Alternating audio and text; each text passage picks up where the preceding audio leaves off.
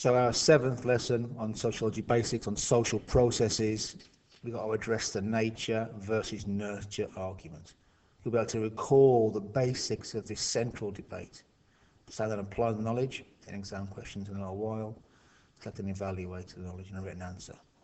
Loads of key words, looked at them before, we'll talk about them during the lesson. The basic argument. Some people in biological science, genetics, say human behaviour is mostly instinct. We behave in the ways we do because it's in our DNA. Versus social scientists, like sociologists, say no, human behaviour is so different around the world, it's cultural, we have learned how to behave. That's the argument. So natural scientists say, no, if you look carefully, you'll see with all human behaviour, there's some DNA basis to it. There's genetics. We are programmed a certain way at birth to behave certain ways, and that's what governs our behaviour. The social science view is that this is complete rubbish, utter garbage, and very easy to show. If human behaviour was instinctive, there'd be no feral children. There'd be no point of primary socialisation. It's just not true.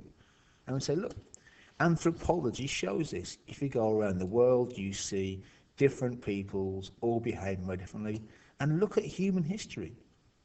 If it was genetic, we wouldn't have changed over the last 10,000 years of what we believe and the way we behave, and yet we have. We've changed the way we dress, the way we speak, what we think's right, what we think's wrong. If it was genetic, we wouldn't have changed. Bees haven't changed. And this has gone back and forth for the last 150, perhaps 200 years.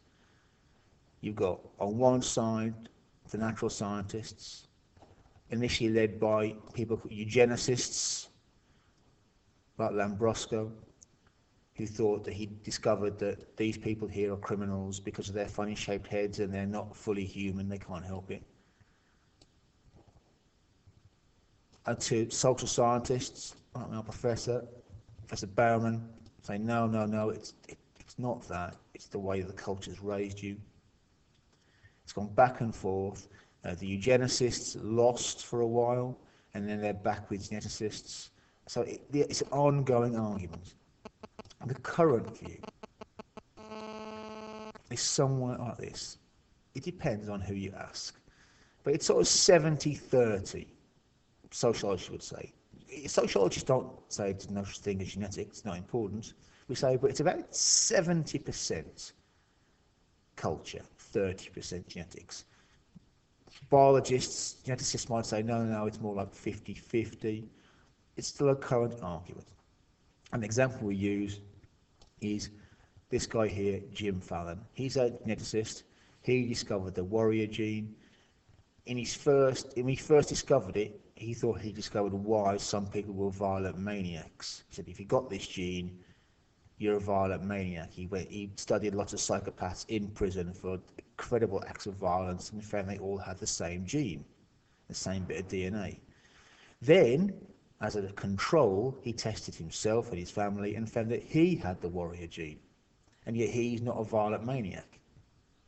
So from that he figured out, oh yeah, you need the warrior gene plus a really, really terrible upbringing, really badly socialized, cruel, abuse, plus the warrior gene, then you're a nutter.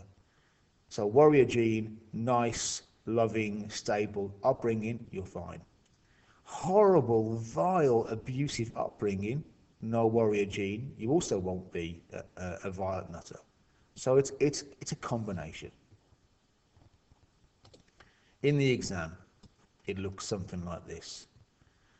A 5-marker, explain the difference between the nature and nurture theories of human behaviour. Just done that. Go ahead and do it. Another 4-marker, explain 2 reasons why sociologists reject nature theories of human behaviour. Here's how I start it. sociologists reject nature theory and behaviour, because if nature theories were true, then humans would be the same all over the world. We'd be the same all through history. A third one, if you want, there'd be no such thing as feral children.